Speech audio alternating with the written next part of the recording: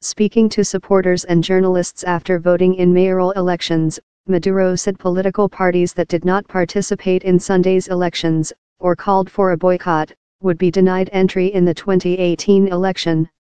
The other parties, Voluntad Popular, Primero Justicia, have disappeared from the Venezuelan political map and today disappear totally, he said.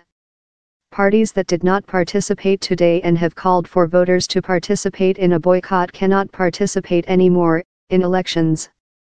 That is the criteria that the National Constituent Assembly had put forward, constitutionally and legally, he said. And I, as Chief of State, support them. The Venezuelan National Electoral Commission has not yet commented on Maduro's statements. Presidential elections are supposed to take place in the second half of 2018, though that timeline could change. Some of the opposition parties did not put forward candidates in Sunday's election and called for voters to boycott the polls. The opposition parties say electoral fraud occurred in last October's gubernatorial election, won mostly by Maduro supporters. The opposition parties alleged irregularities in the polling process before, during and after Election Day, and committed not to take part in any further elections until a new electoral commission is named. Opposition denounces results of October elections. Sunday's elections were the third in 2017. In addition to the October election, Venezuelans also voted in July to choose new assembly leaders.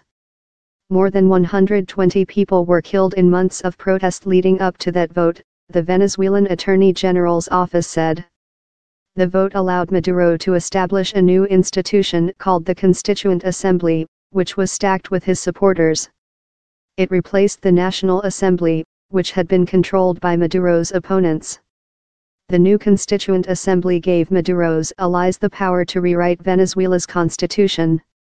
In wake of the election, London-based Smartmatic, which provided the voting technology, said turnout figures were manipulated.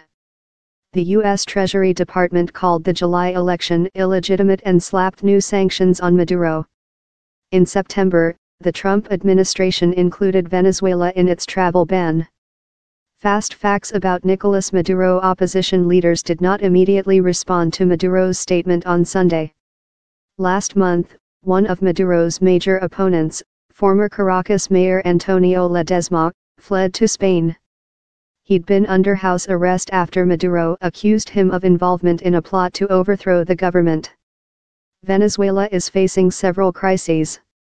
Skyrocketing inflation has created extreme shortages of food, medicine, and other essentials.